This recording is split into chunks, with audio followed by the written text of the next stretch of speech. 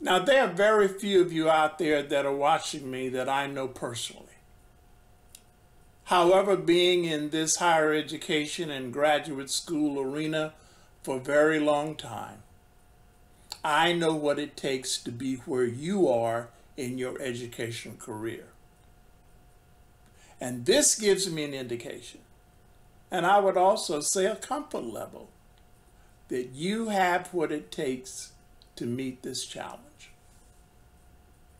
First of all, you took the appropriate coursework in high school and you did the work to graduate. You survived and you moved on.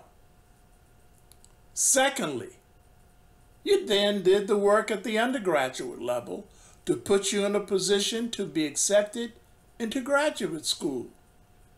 You survived and you moved on. Third, some of you are just beginning, some are approaching or at the midpoint, others are near the end of your graduate study.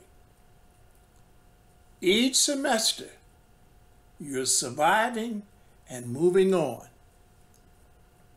I know that along this journey, it has not been easy for many of you, but you persisted.